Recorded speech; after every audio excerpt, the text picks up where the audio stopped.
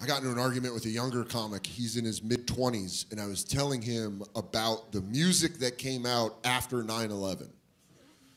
I don't know if you were old enough to live through 9/11, and you didn't forget.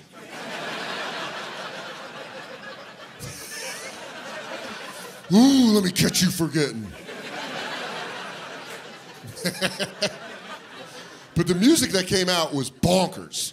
For 6 months after 9/11, all that came out was just like hyper-aggressive country music, which makes sense. They were getting us ready for war. But every song that came out was like, step on up and we'll kick your ass. And we were all like, ah! Toby Keith was just printing money. He made so much money, he opened a shitty restaurant chain.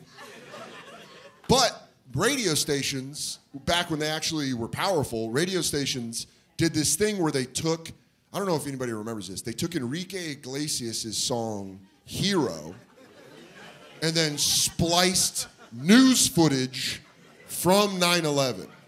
Clap if you remember that. See? I'm not making this up. What a lot of people don't know is that Enrique Iglesias wrote the song Hero trying to fuck Anna Kournikova. So it's a sex song that they put 9/11 audio. Once you know he wrote it for that reason, go back and listen to that. You can tell how horny he is in the song. When he's like, let me be your hero, baby. It's just him being like, please touch it, please. Please touch my penis. And then randomly it's like, the second tower has fallen. It's fucking wild.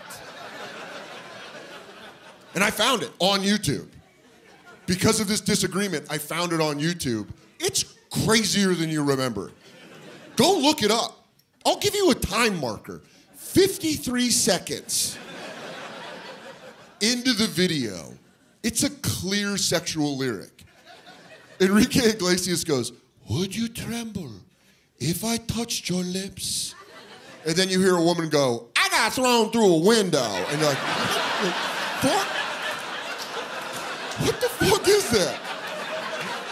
And we put that out like, that's for the first responders.